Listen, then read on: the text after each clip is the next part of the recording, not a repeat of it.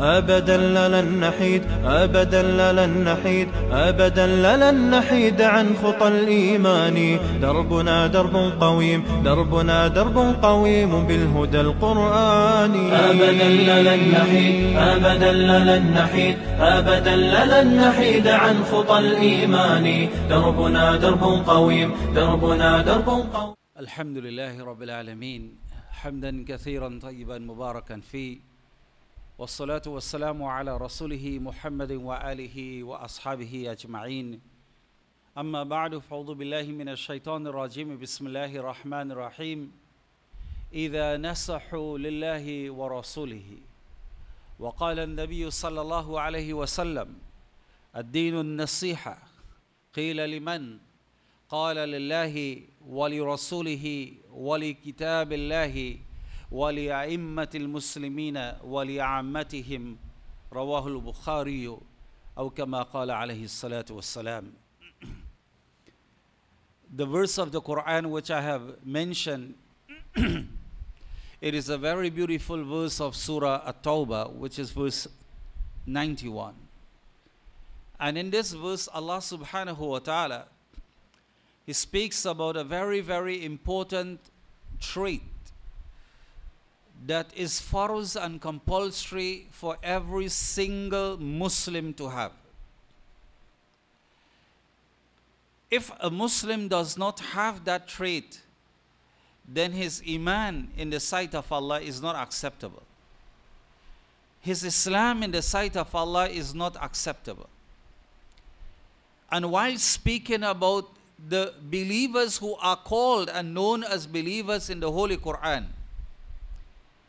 and while speaking about the Muslims who are known and recognized as the Muslims in the sight of Allah, Allah subhanahu wa ta'ala indicates to that trait when He says they will be true believers, they will be good believers only إِذَا نَصَحُوا لِلَّهِ وَرَسُولِهِ, when they are sincere to Allah and they are sincere to the Messenger of Allah. What this ayah speaks about, it is being sincere to Allah and sincere to the Messenger of Allah. And Allah subhanahu wa ta'ala Himself says that when they are sincere to Him and they are sincere to the Messenger of Allah, then they will be people who are known as al-muhsinin, good people, good Muslims, good mu'min. If they are not sincere and they are not true to their words and their statement, then their iman is not acceptable in the sight of Allah. And sincere, it's something we have to understand. Sincere, when we speak about being sincere, well, the opposite of that is being insincere. If you are not sincere, it means you are not genuine. If you are not sincere, it means you are not true, so you are false. So if a person believes in Allah, but he is not genuine, it means he is false. If he believes in Allah and is not true, then there is no iman in his heart because he is not true to Allah. This is why Allah has made that as a compulsory trait that every single believer, they must have. That every Muslim, you and I, we must be true to Allah. We must be true to the Messenger of Allah. We must be sincere to Allah. And if we look at it, my beloved brothers and sisters, the reason that we find ourselves very negligent in our duties, the reason that we find ourselves not doing what we ought to do as Muslims, how many Muslims in our own families will perform salat 5 times a day? We are negligent in that. And that salat is from among the first thing that Allah will question about on the Day of Judgment. If you are bad in that, you are bad in everything else. The first and foremost duty for a Muslim and responsibility upon every single Muslim, it is to obey Allah subhanahu wa ta'ala by performing his salat or her salat 5 times a day. That is the first duty.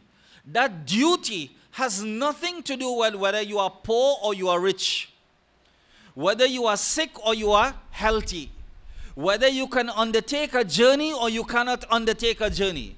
So all those conditions that are connected for giving zakat, going for the Hajj, or observing the month of Ramadan and fast, they are not connected to Salah. So much so that if the individual is sick, Salat is still compulsory. You cannot use water, you are allowed to make tayammum with stone and clay. If you cannot stand, you will sit. And if you cannot sit, you will lie down and perform your salat. It is not exempted. It is not excused. To that extent, if you are not healthy, you can delay the fast.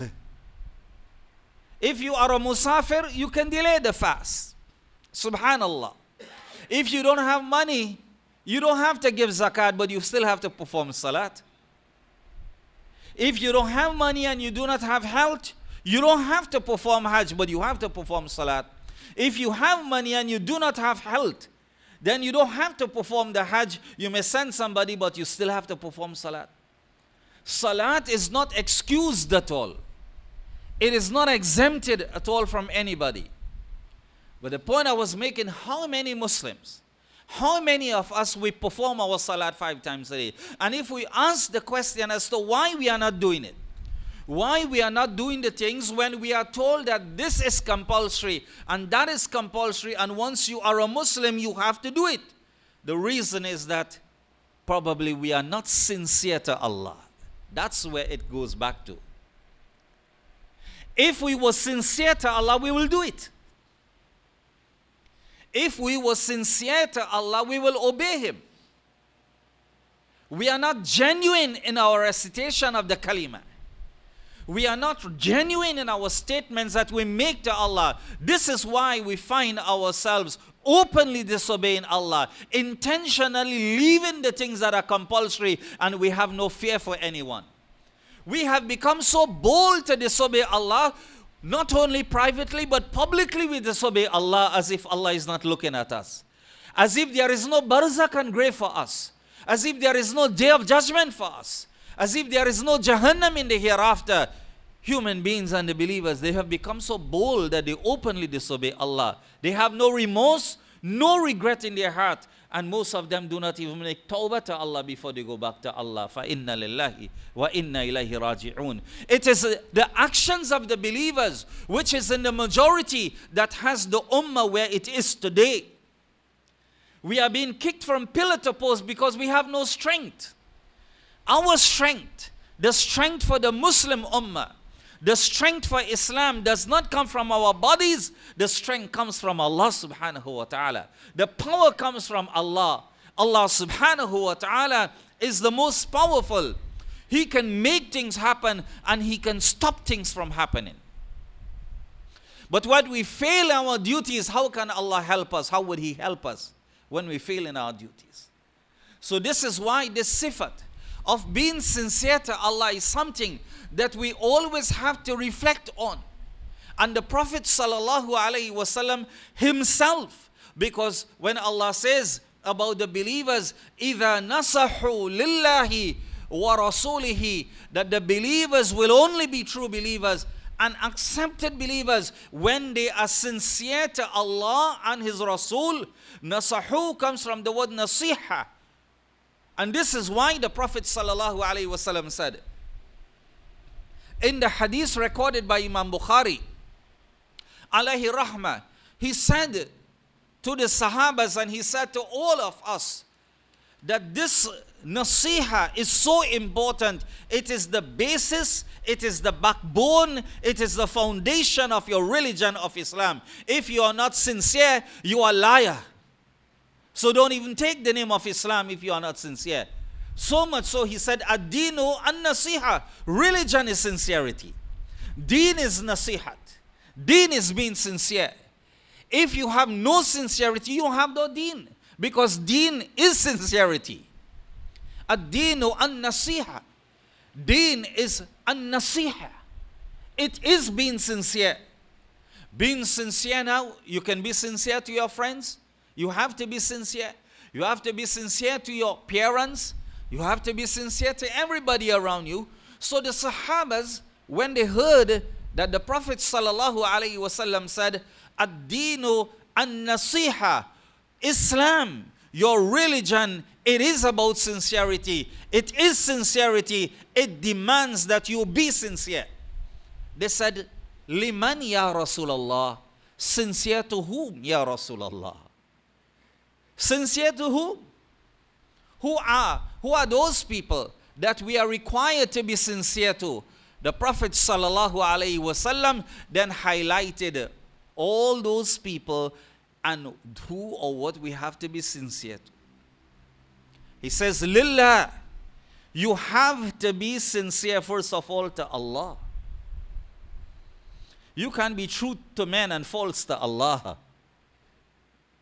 You can be genuine to people but not genuine to Allah. You can be sincere to people and insincere to Allah. Then you are a false man. Your first duty is towards Allah and then other people. Not other people and then Allah. Allah comes first in your life. In everything you do, in everything you say, in every decision you make, in every good that you need to and want to do, Allah comes first. Not anything else. Not let me see what I can do first, and when I have some time, then I'll give it to Allah. Give Allah His time first and then see the time remaining for your other duties. Allah comes first. And when we put Allah first, Allah will put us first. Allahu Akbar. This is why the Prophet sallallahu alaihi wasallam once said to Abdullah bin Abbas radiyallahu ta'ala and his cousin. He said, Ihfadhillaha yahfadhuka. You be mindful of Allah and Allah will be mindful and take care of you. Subhanallah. Ihfadhillah. You be mindful of Allah. Tajiduhu amamak. You shall find Allah always in front of you. Subhanallah.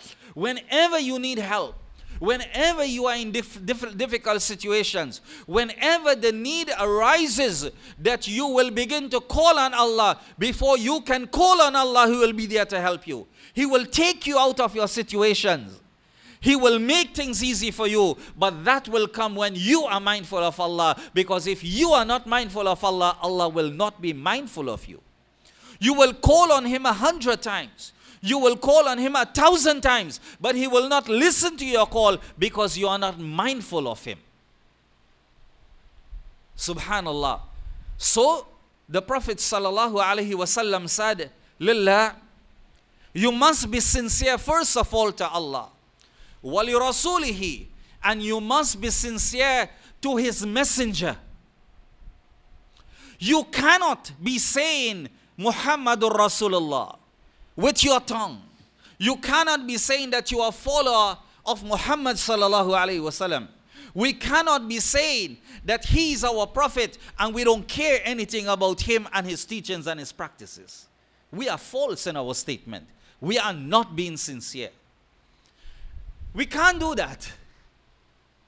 We can't be saying that. We can't make such a claim. But we have nothing to do with his teachings. We don't want to follow him. We don't want to obey him. We are being insincere. The Prophet sallallahu alaihi wasallam said, "Wali kitabihi," and that you should be sincere to the book of Allah. You should be sincere to the Holy Quran, in other words. And then he said, "Wali a'immatil muslimin," and you are required to be sincere to the leaders of the Muslims, to the rulers of the Muslims, to the governors of the Muslims, those Muslims who are placed above you on a level of authority and they have become your ruler or they have become your leader. You need to be sincere to them. You cannot be false to them. You need to be genuine to them. وَلِعَامَّتِهِمْ, and it is compulsory that you be sincere and genuine to all Muslims around you. Now, This is the statement of the Prophet sallallahu alaihi wasallam. And everybody can give his own interpretation as to what does it mean to be sincere to Allah, or sincere to the Messenger of Allah, or sincere to the Book of Allah, or sincere to your leaders and rulers, or sincere to the common Muslims. This is why the commentators of Sahih al-Bukhari, the book of the compilation recorded by Imam Bukhari, has given some beautiful commentary on this. And they have given a beautiful explanation on this beautiful hadith, because this beautiful hadith touches a foundational principle of our Iman and our Islam, which is to be sincere to Allah and His Rasul. Let's look, we can understand. If you perform salat and you are not sincere, your salat is not accepted. If you give zakat and you are not sincere, your zakat is not accepted. If you fast for the entire month of Ramadan and you were not sincere, your entire month of Ramadan is not accepted. If you perform the Hajj with your thousands of dollars, with all the hardships and sufferings you had to undergo, and you performed it, and you made du'as day and night in the Kaaba, and you did so many things, but you were not sincere in any one action, nothing is accepted. From that we can understand how important it is to be sincere. Being sincere is the backbone. It is the foundation. It is that upon our deen rests. Our religion rests upon that. This is why the Prophet ﷺ said, Ad-deenu an-nasiha. Your religion is based and founded on sincerity. You need to be sincere. In everything you do, you need to be sincere. We need to be sincere. Sincerity to Allah. He said, An-nasihatu lillah. We need to understand what it is to be sincere to Allah. Because each and every one of us, we must do it. I need to be sincere to Allah. You need to be sincere to Allah. So what does it mean to be sincere to Allah subhanahu wa ta'ala? The commentators of Sahih al-Bukhari in the Sharah and commentary of their kitabs, they have stated, Amma nasihatu lillah. As for being sincere to Allah and having nasiha or taking nasiha from Allah, it is from ma'naha. So the meaning is yarji'u ilal iman وَالنَّفِيِ الشِّرْكِ. First and foremost is that if you are sincere to Allah, your Creator, you need to believe in Him. That's the first thing. Nothing comes before belief. First and foremost is your belief in Allah. You believe in Him, وَالنَّفِيِ الشِّرْكِ, and you negate shirk from Allah. You negate assigning and associating partners to Allah. That you as a Muslim should never ever commit shirk. Whether it is committing shirk in the being of Allah, or in the qualities of Allah, or in the ibadah and the worship of Allah. If you perform salat, and you perform salat for the sake of Allah, but you are performing salat to be seen by other people, because you want people to talk good about you, and you want people to remember you with good words to say, who used to perform so much salat, then you have committed shirk in the worship of Allah. You have joined partners in worshiping Him. While you were supposed to worship Him alone, for His sake alone, you have worshipped Him for the sake of other things and other people. That is shirk. So shirk is not only the fact that you worship 2 or 3 gods. Shirk exists in the qualities also. If the qualities that belong to Allah, you give it to any other being, you are committing shirk with Allah.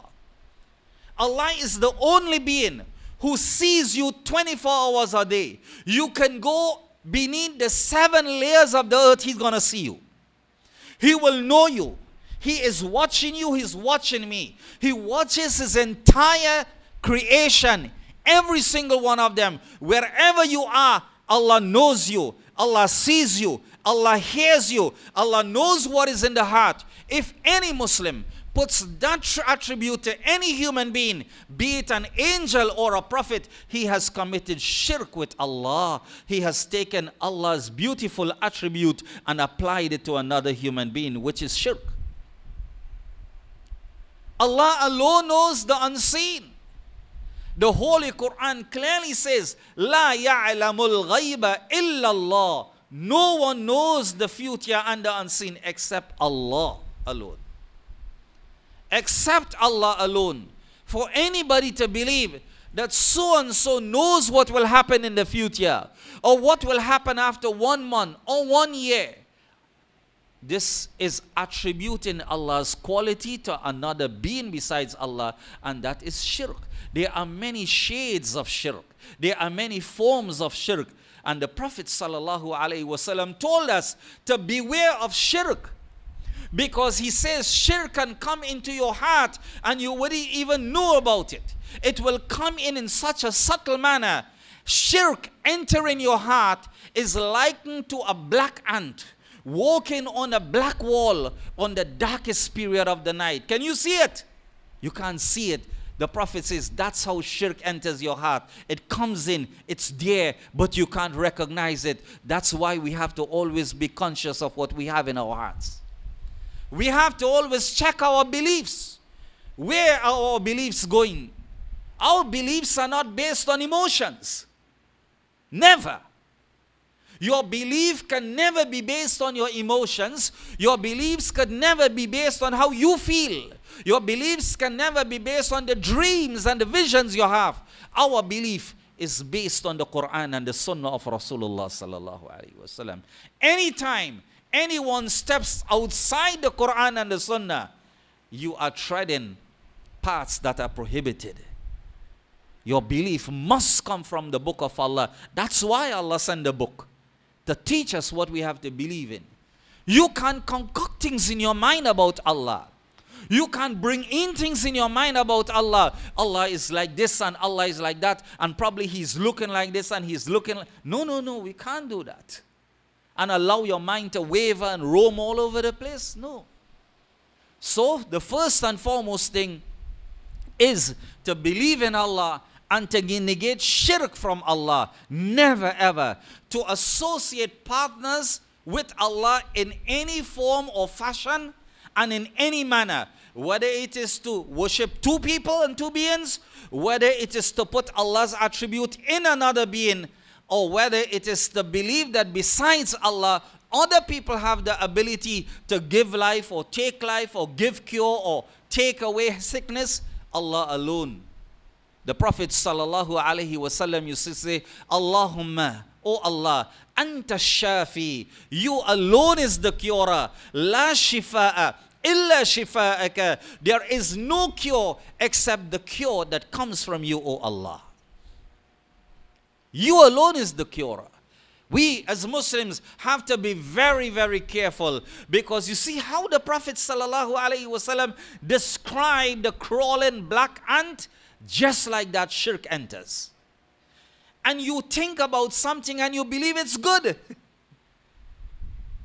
You believe it's good, but you always have to measure that with Allah's book and the teachings of Rasulullah sallallahu alaihi wasallam. That's the only way we're going to know whether we're on the right or whether we're on the wrong. Because besides that, we have no other criterion to determine what is right and wrong. This is why the Prophet sallallahu alaihi wasallam is leaving this world, but he made sure and he left as a lasting, everlasting, permanent advice to the whole ummah. He says, Taraktu fikum amaraini. I am leaving, I'm going ahead, but I leave two things behind for you. Lan tadillu ma tamassaktum bihima. Never ever you will go astray if you hold on to these things. But anytime you begin to leave them out, you're going to go astray.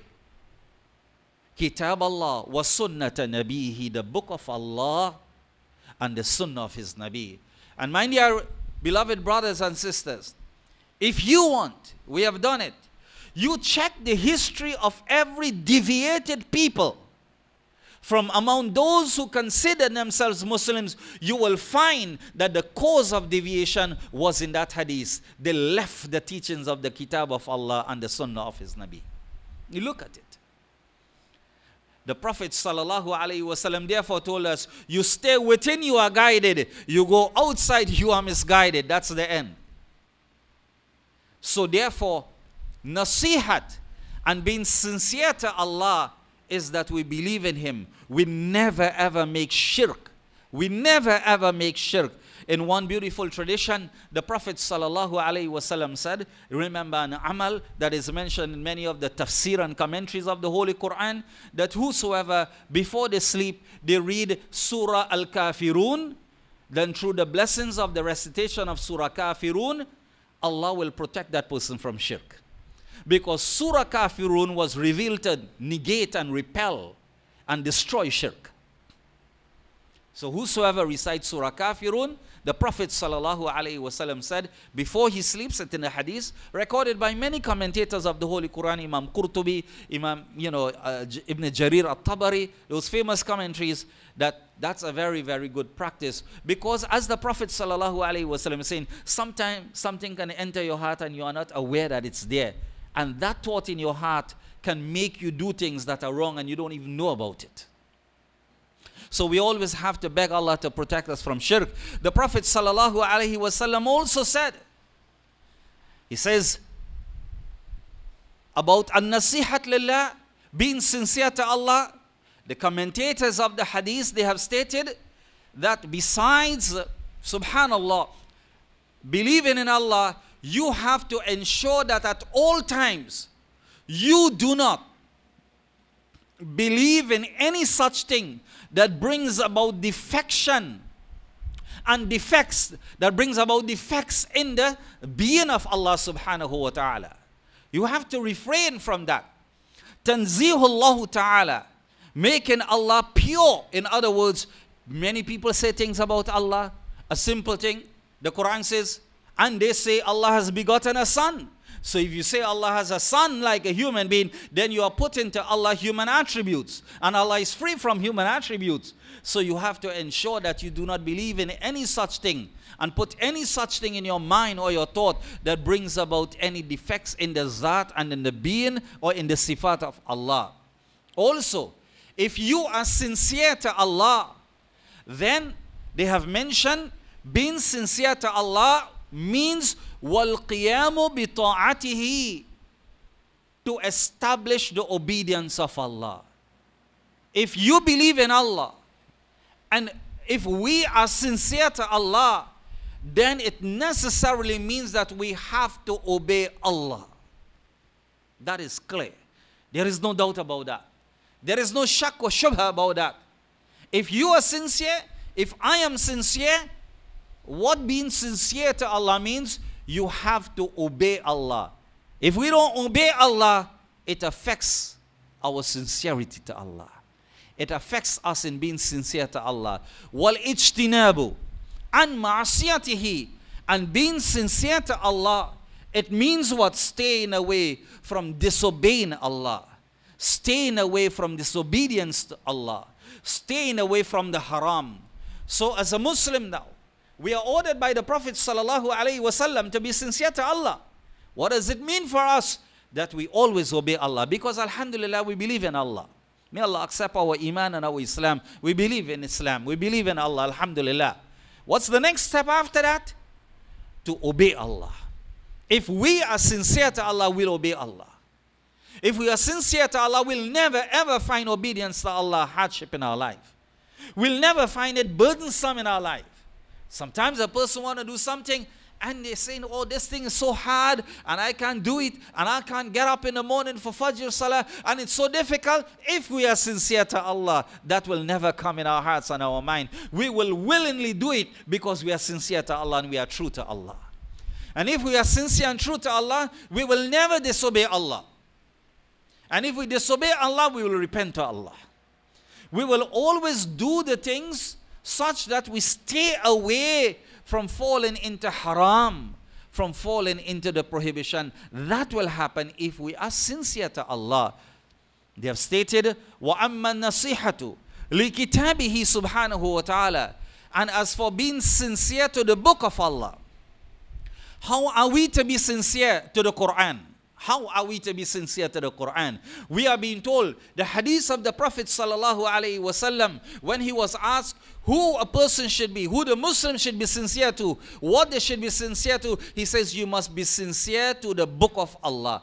How are we going to be sincere to the book of Allah?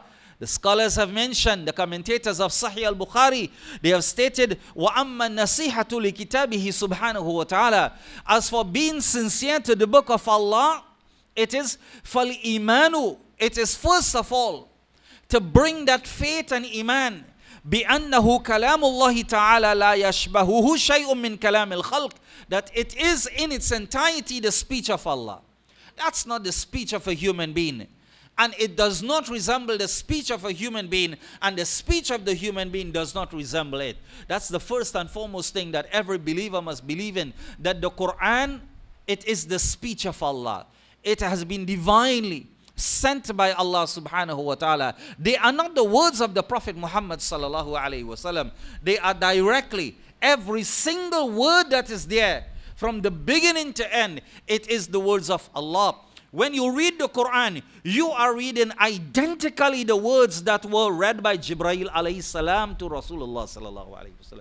When you read the Quran, you are reading identically those words that are inscribed on Lawh al-Mahfuz, the sacred tablets which are on the Arsh of Allah. Subhanallah. That is what you are reading. You may have a book on the face of the earth, but what you read is from the heavens directly. There is no doubt about that. And if we only think about that, then our iman will increase in the book of Allah. And our qadr, and our love, and our respect, and appreciation to the book of Allah, it will be much more in our hearts. It will not just be a book. They have stated that ثُمَّ تَعْظِيمُهُ. Then being sincere to the book of Allah means you must respect the book. You can't treat it as any book. It is the holiest book on the face of the earth. It is the greatest book on the face of the earth. When sometimes the hadith says, when one ayah used to come down from the heavens, that used to be so powerful that Allah subhanahu wa ta'ala, around Jibreel alayhi salam, at times he used to send over 70,000 angels to guard that one ayah that was coming from the heavens to the earth to Rasulullah sallallahu alayhi wasallam. So much care was taken. How can we treat this book like an ordinary book? How can we not show respect and ihtiram and love to the book? This is why Allah says in the Quran, this is such a holy book, لا يمسه إلا المطهرون. No one but the pure ones shall touch this book. Subhanallah. No one but the pure ones should touch the book. So when we are going to read the Quran and we want to hold the Quran and touch the Holy Quran based on the ayah, the fuqaha and the jurists have stated you need to have wuzu to touch it. And if you need ghusl and a bath, you need to take a bath. You can't be in a state of impurity and then hold the Quran and touch the Quran. Subhanallah, Allah himself says this is such a book that no person except the pure ones must touch it. So respect for the book is part of being sincere to Allah's book. Respect. Then wal amalu bima fihi, and making amal and practicing upon that which is in the book of Allah is being sincere. Allah has sent a book. We have to be sincere to the book. How do we be sincere? How are we going to be seen as if we are truthful in our belief in the book if we make amal on it? What's the sense in telling somebody I believe in this book and what the book has, you are not doing it? I mean, look at it.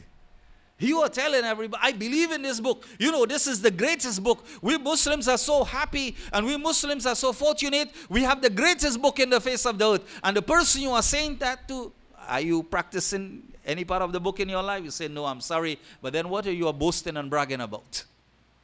You are false. You are insincere. Why brag and boast about our religion is so pure? Our religion is the only religion that teaches pure monotheism and tawheed, and we are not practicing our religion? What are we bragging and boasting about? It means that we ourselves, it seems we are not convinced in the truthfulness of our deen. This is why we are not practicing. If we had been, and if we were convinced, we will do everything that our deen tells us to do. So too, the Quran, we have to be sincere. We have to be true to the Quran. And being true to the Quran means whatever Allah has ordered us to do, there we do it.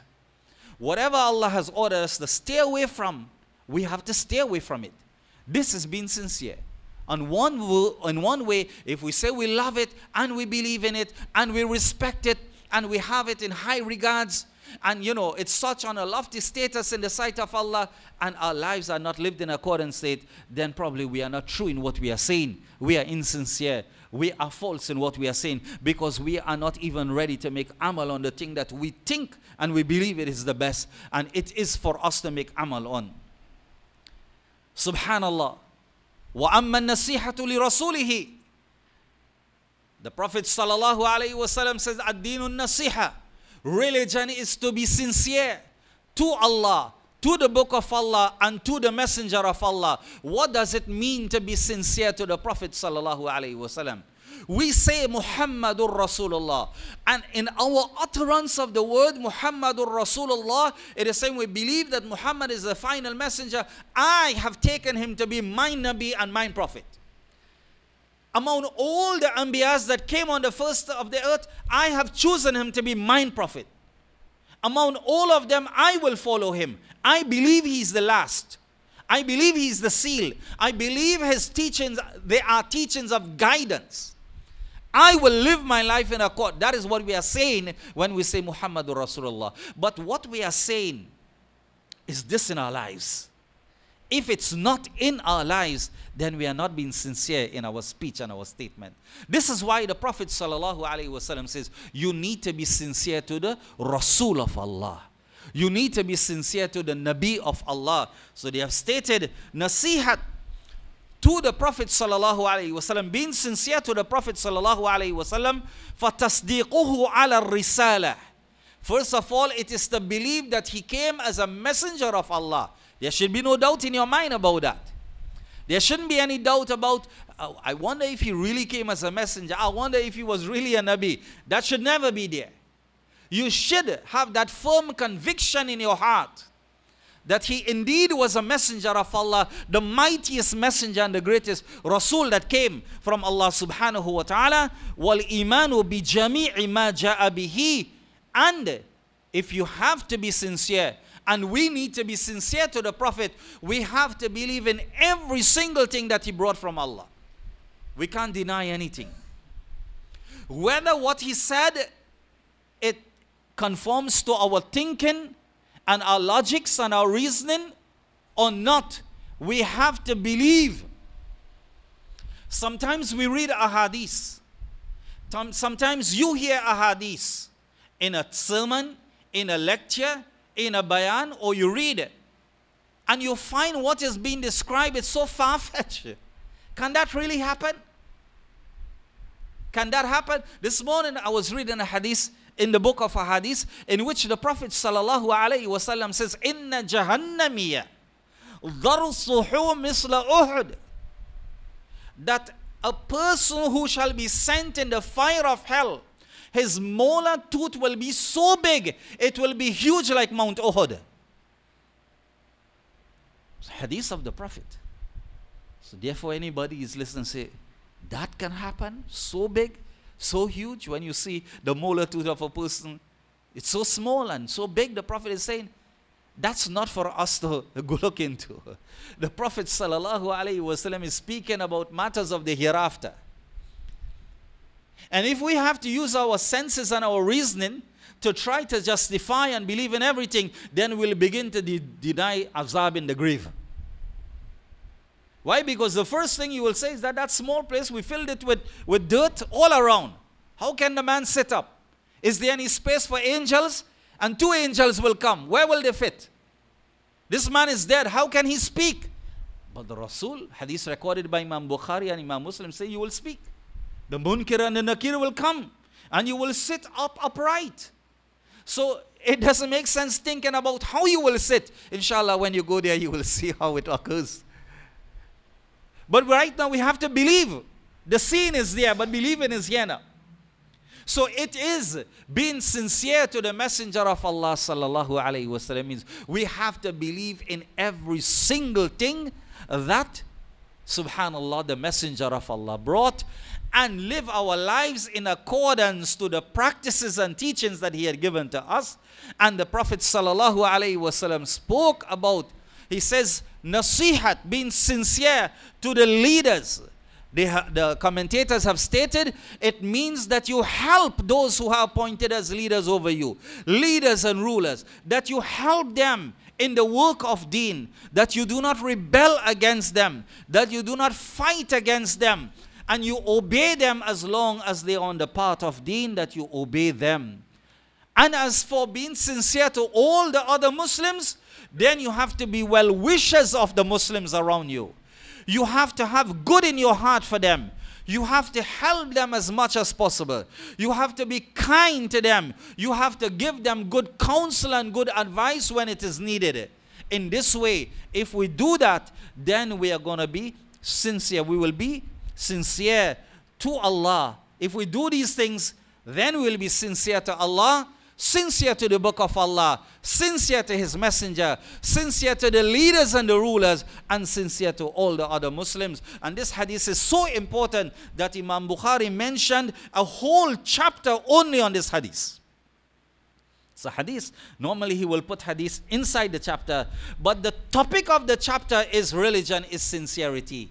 You need to be sincere, because as I said, that's the backbone and foundation of our religion. If we are not sincere, we have nothing. But if we are sincere, then inshallah we will have everything in the sight of Allah, and we will see it on the day of judgment. May Allah subhanahu wa ta'ala give us the quality of sincerity. May Allah subhanahu wa ta'ala make us sincere believers and true believers, so that we will do whatever the Rasul sallallahu alayhi wa sallam had asked us to do. Wa akhiru da'wana an alhamdulillahi rabbil alamin. نحيد أبدا لن نحيد أبدا لن نحيد عن خطى الإيمان دربنا درب قويم دربنا درب قويم بالهدى القرآني أبدا لن نحيد أبدا لن نحيد أبدا لن نحيد عن خطى الإيمان دربنا درب قويم دربنا درب قويم بالهدى القرآني سائر في طريق الحق يا جند الله سائر في طريق الحق يا جند